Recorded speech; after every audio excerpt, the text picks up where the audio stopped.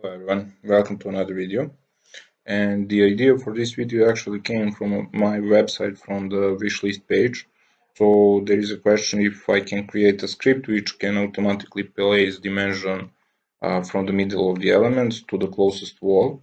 And actually I never played with dimensions before. So I wanted to see how easy or how hard it is to automatically create dimensions in Dynamo. And I did create a very simple test project. So I have 3 ducts. Those are rectangular ducts. I have 4 walls and I have 4 grids. And for me, when you want to create dimensions from some element to the middle of some other element, it is okay when you have round elements. So if we are talking about round ducts or pipes, then it's okay. You will place dimensions to the middle of the element. But when you have a rectangular duct, I will not place dimensions to the middle of the element. I will place dimension to the closest side. Also, when we are talking about the reference, I would always try in my projects to give dimensions from the grid to the element or from the structural column to the element. But if I must place a dimension from the wall to the element, I will do that if I know that wall is a concrete. So if the client in a couple of years say, okay, we now need to make adaptation of the building and we will destroy some walls and create some new ones, if that is a concrete wall, probably it will not be demolished. So you need to take care when you're placing those dimensions from the walls, from which material is that wall. But okay, let's see what we can do from Dynamo regarding those dimensions. So I did create some script. It has 2 parts. So this upper part needs to deal with situation when you want to make a dimension between the duct and the wall. And this part down here will make dimensions between the ducts and the grids.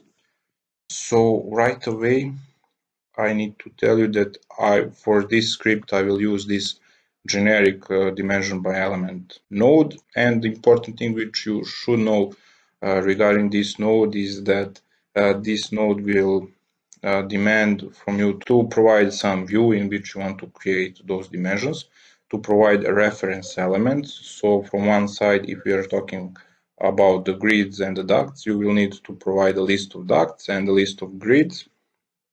And also you will need to provide some reference line on which you want to place those dimensions. And there is no other options to influence on this node. And why I'm saying that? Because this node will always create dimension between the center of the one element to the center of the other element, which is okay for the grids and the ducts, but it is not okay for the walls and the ducts. I will show you what I mean by that. So I disconnected this link over here. I want to go first with the ducts and grids. I'll hit run. And now we can see that we have dimension between the grid and the duct. So if I change the position of the duct, my dimension will also change. Also, if I change this grid, that dimension will follow. And this is okay because middle of the grid is actually the grid itself. And you will say that you want to go to the middle of the element, that is also okay. So over here we have distance between the duct and the closest grid. I will show you later how I did determine which grid is closest to the duct. Also over here we have dimension and also over here, and everything is okay. Now I will delete those dimensions. And now I will run the script which will use walls and ducts as a reference. And now if we hide for a moment grids, now you can see that actually dimension as a reference will have middle of the duct and middle of the wall, which I hope you will not use in your project. So there is not an option inside the Dynamo which will basically tell to this node that okay, now I'm using the walls, do not use that center of the wall reference, took internal face as a reference.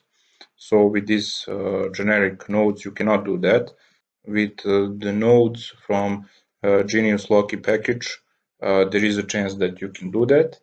I mean, you can absolutely do that for the wall, but it is hard to reference side of the duct. I will give it some try and I will let you know.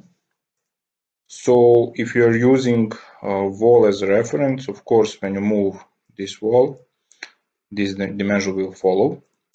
But again, I think that this is not something which you will use. And again, I suggest that you use a grid as a reference when you want to create automatic dimensions from the Dynamo. So now I will show you my entire Dynamo script. So I will disable this part for ducts again and connect this part over here. So let's start with the walls, and then I will show you what is the difference between the walls and grids. So first of all, we need to pick up all elements regarding the ducts, all elements regarding the walls. So in total, we have 3 ducts and 4 walls. We will convert both categories and all elements to solids. We will flat all those elements, and then we will deliver those solids to the geometry distance 2. It is a cross product regarding the lacing. So for each duct, we want to see all geometrical distances between the walls. When we have 0 as geometrical distances between duct and wall, this actually means that the duct and wall intercepts. So I did say over here, when you find 0 as a value, instead of 0, put 100 million as a value. Why I do that? Because immediately after this node, I will check what is the minimum value for the distance between the ducts and walls. So I want to skip a situation that my node, which will look for the minimum item, took this 0 as a value. The minimal distances are those. So now we need to know which indexes has those minimal values because we need for each duct we must find a pair and we must find the closest wall. So now when we know which wall is the closest, now we can take those walls. So for the duct at index 0, the closest wall is this.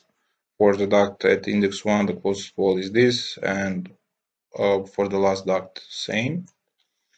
We want to flatten that list, and now from one side we have closest walls, and from the other side we have our ducts. Now we need to insert a couple of blocks in order to have as an output this situation. So this node over here, regarding the automatic replacement of dimension, demand from you to pair the elements for which you want to create a dimension. So I did pair those elements like this. Probably you can create this logic to be with less nodes, but for me it's okay. At the end I have what I wanted. So for the view we can always put active view, and that is okay. For the reference elements we must pair elements for which we want to create dimension. And the last thing which we need to deliver, it's a line. It's a reference line on which we want to place those dimensions. This is a GeniusLoci node which can give you for walls whichever edge or reference you want to use. So because we have a lot of horizontal edges, I did say, okay, took all the edges which you have for the index 0. Then again, from this list, I again told to Dynamo that he need to use the first index or index 0. And this line is actually this line over here. I want to offset that line because I don't want to have dimension directly on the grid line, directly on the center of the wall. So I want to offset that line to be like 1 meter from this external side. And I did offset that line. Now that line is a curve. So if you directly connect this curve to this node over here, it will not work. Basically, this node will say I did expect a line and you give me the curve, so I cannot work. And because of that, you will need to convert this curve again to a line and to deliver this line to this node. And after that, this node will work.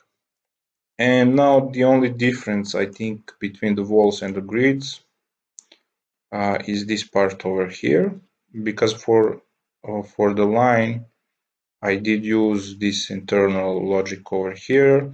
Active view, it's active view. So for the reference elements, when you call a grids, you cannot convert grids to a solids, but you need any geometry for that grid, so you can easily convert grids to curve. So you can provide this curve to geometry distance, and you will have some values. But before you do that, you will also need, because all those curves have z component 0, and in order to compare geometry from the solids and from these curves, you will need to translate your solids to 0. So how I did that? So we have our original solids from the ducts. I did read middle elevation, and I did found that the middle elevation for all ducts is 2.75 meter. So and I know the distance.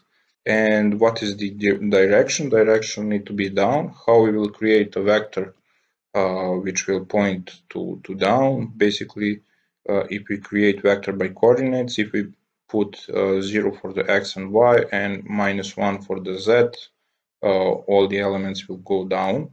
And now we connect all of that to the geometry translate. So we have a distance, we have a vector, we have geometry, and that's it. So we have our solids for ducts now on the 0 height.